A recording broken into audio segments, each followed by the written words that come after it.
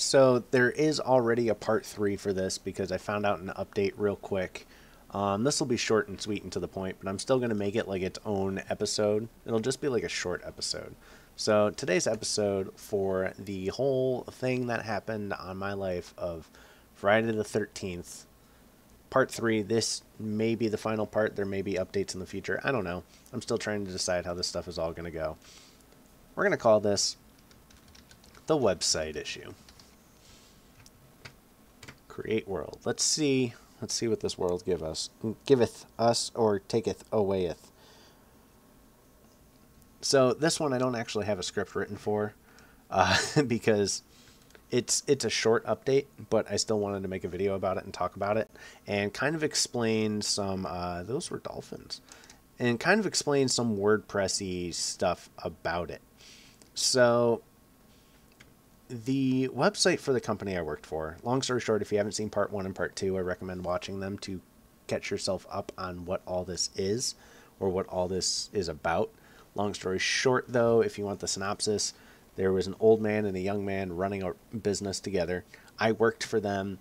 There was a disagreement on how the website should be run. I knew I was right due to somebody telling me that has made hundreds of websites, and they're all very successful, with like hundreds of thousands of views, on average every day, because he just made them for companies that, get that number of views every day. He told me that everything I was doing was right, and these guys I worked for told me, taught me, to believe in myself and actually stick up for myself when I know I'm right, which is not something I used to do very well.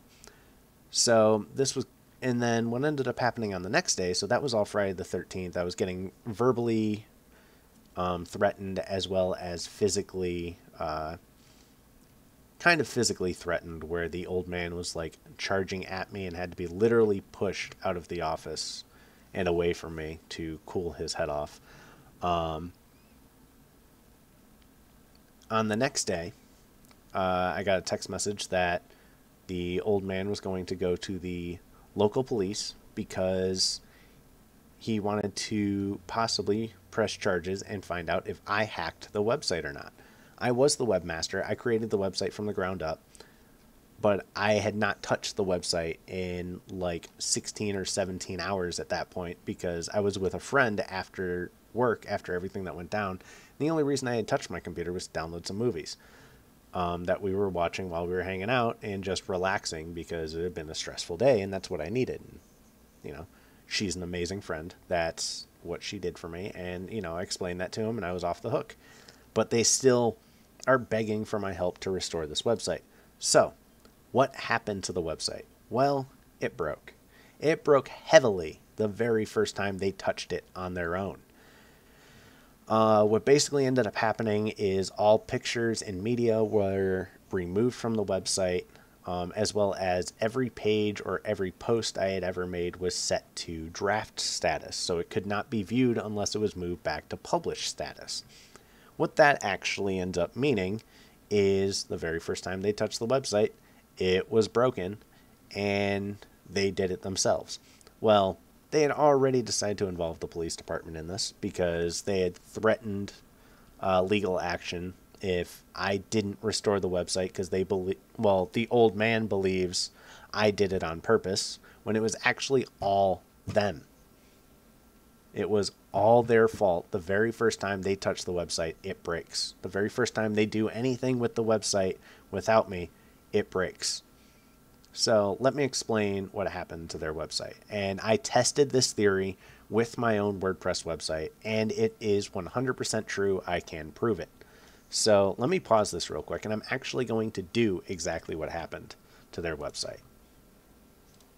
So on WordPress, if you have an account that is an administrator, I'm going to create one real quick. I just need display capture. There we go. I'm going to create one real quick. We'll call it TechX test.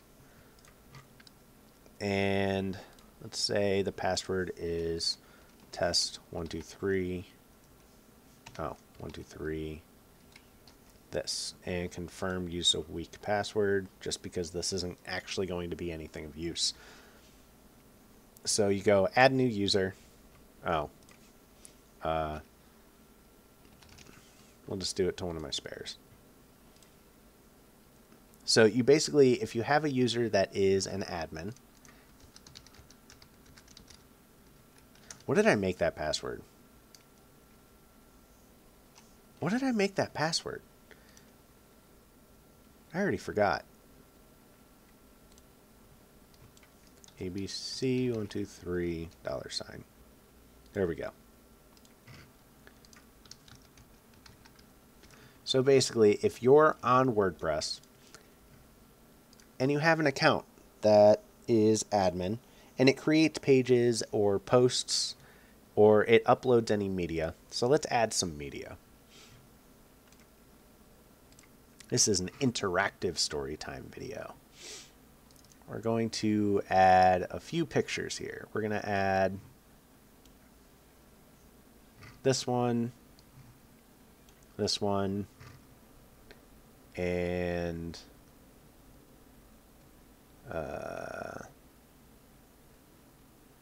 this one. So we'll add 3 pictures here. And then on top of that, we'll like create a post. ABC123 test post. And we'll publish it. And then we go back and we also make a page. ABC1234. BC1234 45. Oh, it's got a 5. Publish. There we go. So now we have pages, and these are published pages with a published post, and there's some media uploaded. And this is all uploaded by TechX test.